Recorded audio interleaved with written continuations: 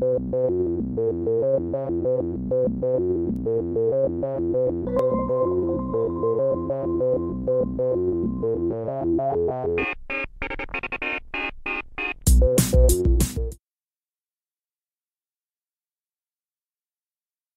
and welcome back to the History Hut. I'm Jim. This is Dr. K as we continue our discussion of Confederation here on the History Hut Canada. Yeah. The Canadian edition. Canadian edition, 8, yeah. So we'll just get right into it.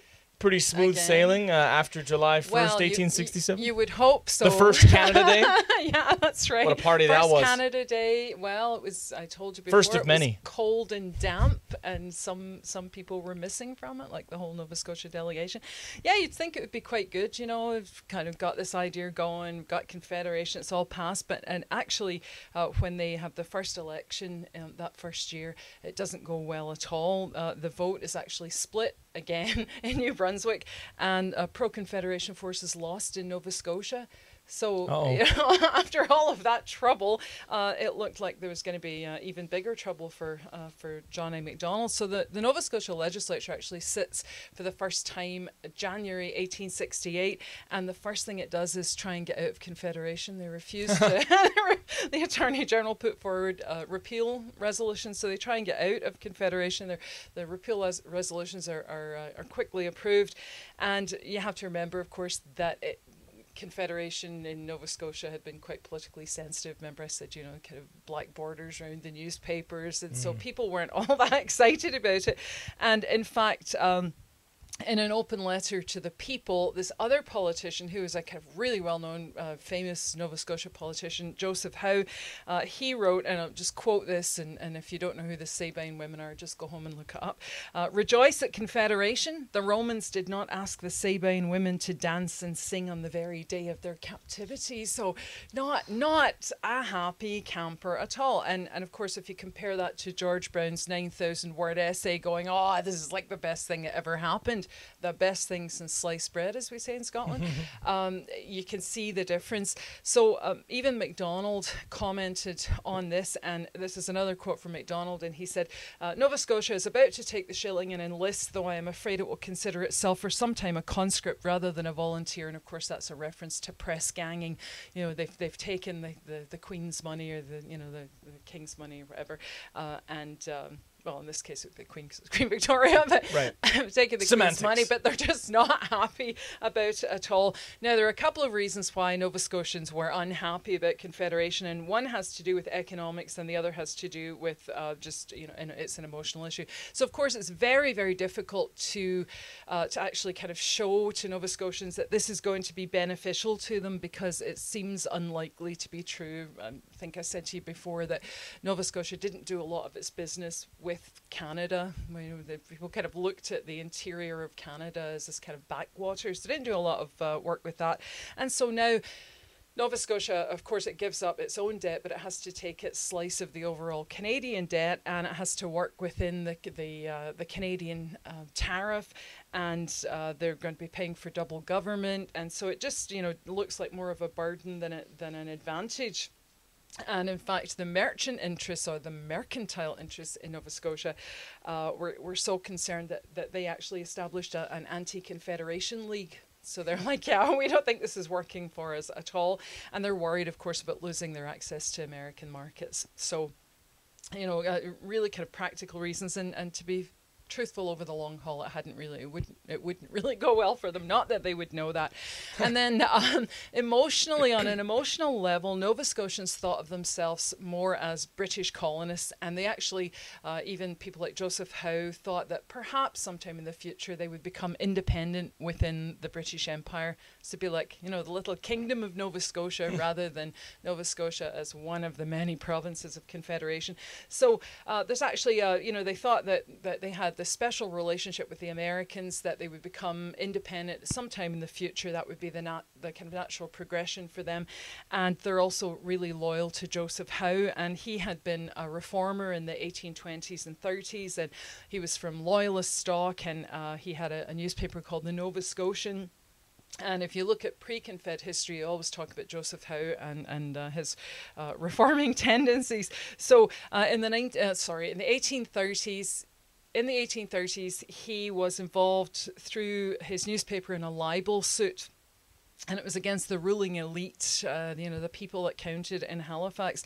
And he published a letter in his newspaper signed The People, and it exposed some of the highest level people in the colony, including judges, to charges of corruption. And so, he's, of course, libel. So he goes to court, and he should have lost. But he, again, it's the day before iPads, days before iPads and stuff. So he defended himself for 6 hours to the jury, and the jury found him innocent. Although the truth was no defense in a libel case in those days. The law changed after that. But even though he'd said something that was completely right, you couldn't libel public figures. You couldn't say bad things about public figures. And in fact, the judge was one of the people mentioned in the case, the guy that was trying his case. But he got off. And on the basis of this, he thought, well, I'll just become involved in politics as well. So like the reformers in Upper Canada, your William Lyon Mackenzie's newspaper man, and then turns to politics. Joseph Howe's the same kind of guy. So he becomes the first premier of the Nova Scotian government that is the first to practice responsible government, where the Queen takes the advice of the leader of the elected majority in the House, not just the Governor General. So, he has a long kind of string of successes there, and he's hugely popular with the electorate and shares with them over the years this kind of mystical attitude that he has to Nova Scotia's possible role in the future of the empire. Sees that Nova Scotia, like India, Nova Scotia could be the jewel in the crown, that it's got lots to offer. And this idea that over the long haul, maybe independence is on the cards for them. So, if you were to be in favour of Confederation, you would probably have to drop your attachment to Joseph Howe. And he's actually premier again up until the year before all those Confederation talks, up until about 1863, and then his career's at a bit of a crossroads. Now, some people say, and I don't think it's probably right, but some people say that he was just kind of, annoyed and frustrated because he wasn't premier anymore, he wasn't involved in the talks, and so he's kind of like, yeah, I don't like Confederation. But it looks though that was a long-term thing for him, seeing Nova Scotia having this special place, and instead of he was hoping to be made governor of something, maybe even Governor General of India, which would be the top job in the world. Instead of that, he gets to be the Fisheries Commissioner of the St. Lawrence, and so not a happy man. Not at all. Quite as good as Governor not General. Quite as good. Smelly little boats on the St. Lawrence, lots of fish. Of course, good for fish and chips. He probably could have like free fish and chips whenever he wanted if he was the Fisheries Commissioner. So in the short term, you could say, well, you're a bit suspicious of his, his opposition to Confederation.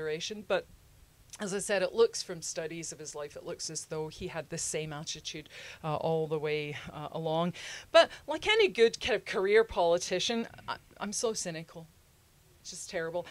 Once he realized that he'd failed to stop it, then he decided to kind of fight from within to get Nova Scotia the best possible deal. And so in 1869, he accepted MacDonald's offer of a cabinet position, and MacDonald had written to him in January of 69 on the eve of offering his position, and this is another quote from MacDonald, the consummate politician. He said, "So anxious am I for the pacification of Nova Scotia that I'm willing to depart from the usual constitutional course and consult you on all the principal appointments in Nova Scotia. So come into my cabinet, I'll let you make all the patronage appointments you want, and then you can work within that system."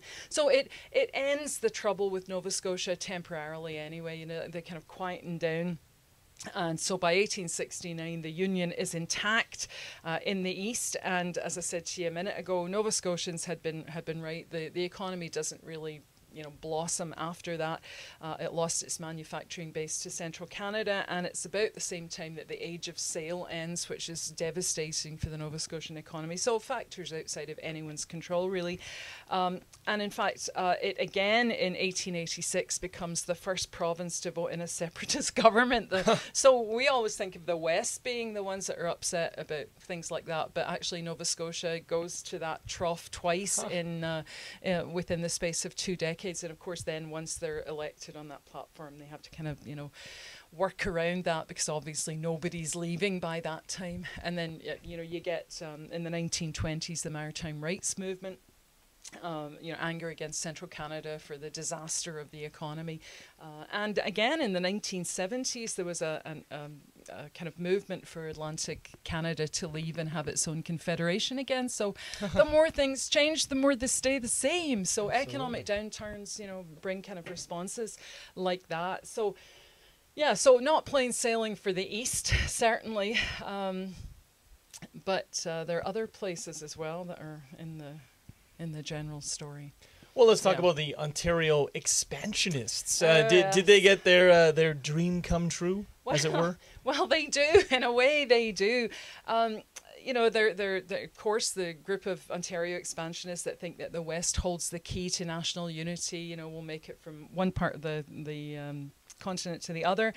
The problem is that the Western Territories, of course, Rupert's land is held by the Hudson Bay Company, and so you have to then negotiate if you want that area to come in. You have to negotiate. Also known as the Bay. The Bay. Also known as the Bay. The Bay with for those short. Incredibly expensive Hudson Bay blankets. It still costs like $400 or something. I tried to trade something for one. They wouldn't let me. I know. They It's only terrible. take money now. I tried to trade my Pendleton So uppity. blanket for a Hudson Bay Company blanket, and they wouldn't wear it at all. Even the Hudson Bay Company scarf is like $70 or something. It's just unbelievable. Or 3 beaver pelts. Yeah, and a gun, a Winchester rifle, 3 beaver pelts, a couple of 6-packs, maybe some of those beers that they've just stopped allowing, the 10%, 70-ounce one bottle of beer thing. Yeah, you go in there and they're just not like they used to be at all. They've changed. Yeah. They really have. I mean, they still have the cannon pointing at you when you try and go up to the till, but it's very different. So anyway, the Hudson Bay Company, it turns out, is willing to surrender its administrative responsibility for the area. Canadian politicians want to purchase the area. The British, of course, want to make sure that the Americans don't get this part of the West, so they're into it as well. And in the negotiations for this territory, Rupert's land, I suppose I should point out as well that a lot of the directors of the Hudson Bay Company were also MPs in the House of Commons and the House of Lords in Britain. So they're working with 2 hats, their beaver hat and then their other hat. They're working as British politicians who want to see this transfer happen. And then with their other little hat, they're Hudson Bay Company directors who want to make sure they get a good deal for the land that they're just about to hand over. But I think the pressure is more towards the British side of it rather than the economic, because they actually ask for a lot of money and then the British government's like, oh, I don't think so. It'll have to be a lot less because Canada doesn't actually have any money and we're going to have to pass a temporary loan act to give them the money to get the stuff off us.